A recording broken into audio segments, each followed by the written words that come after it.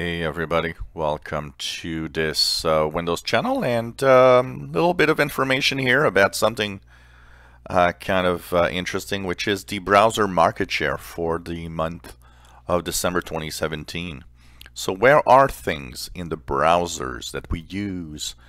Of course, as you see here in the numbers, Chrome dominating. These numbers, by the way, are from net applications.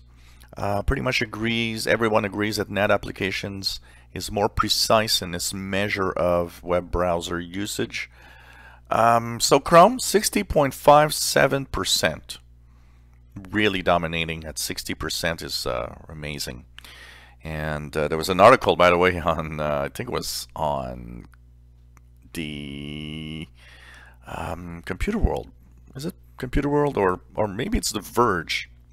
But they were talking about how Chrome is one of those browsers. It's really popular, but it's one of those browsers that would need to be rewritten because it's kind of getting bloated, and they would need to do kind of a more, faster and better version.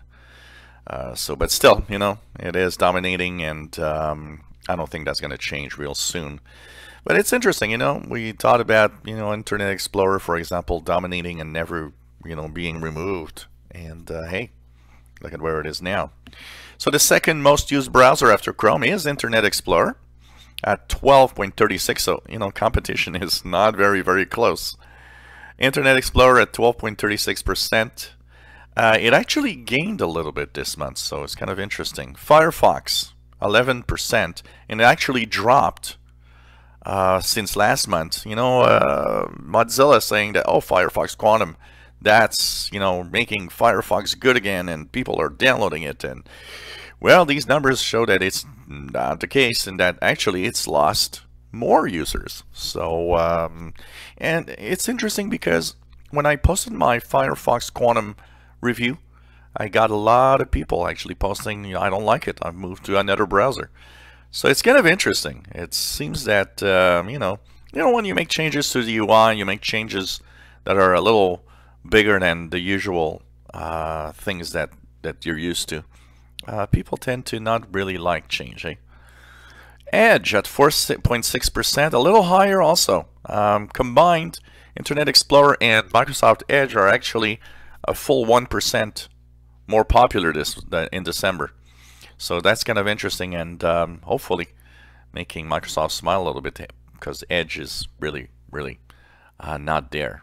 Safari at a 4%, never been that much of a browser, honestly.